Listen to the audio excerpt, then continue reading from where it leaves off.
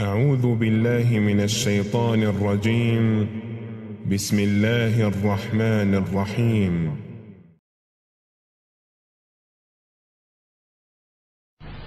Hazrat Farruh Rahmatullahi alayhi, Tabi'i, this will terminate.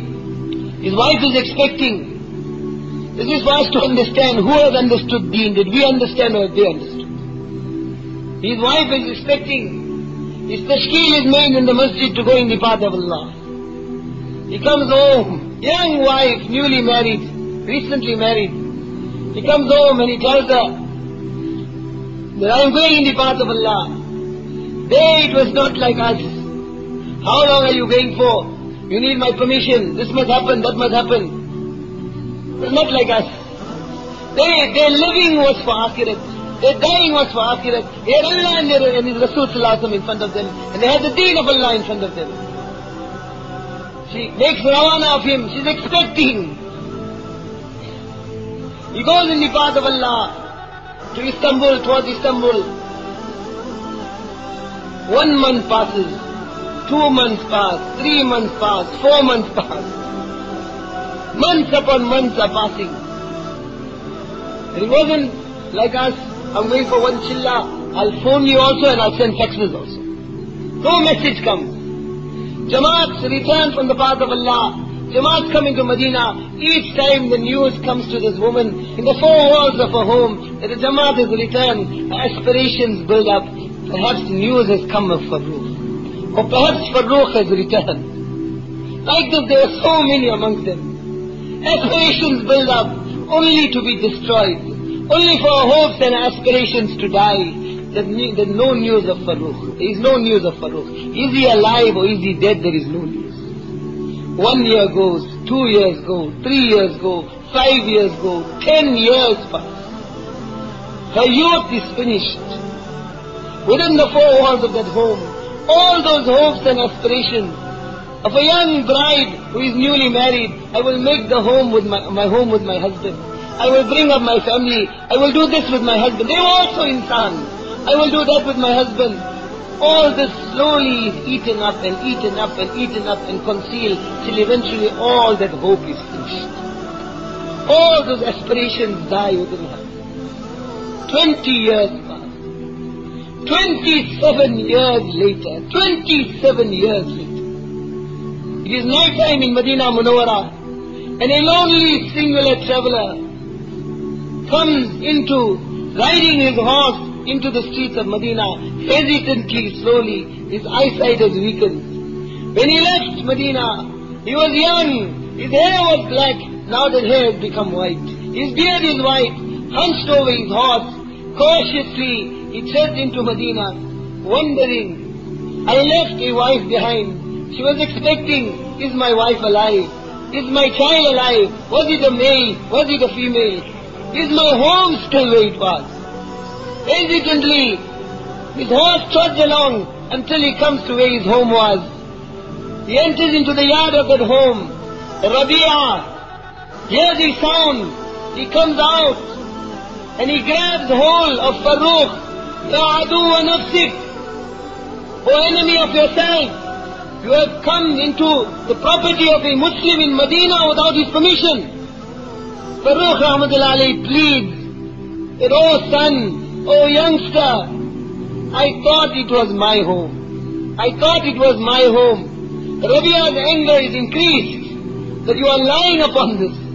You are speaking, how can you think this is your home? Who are you?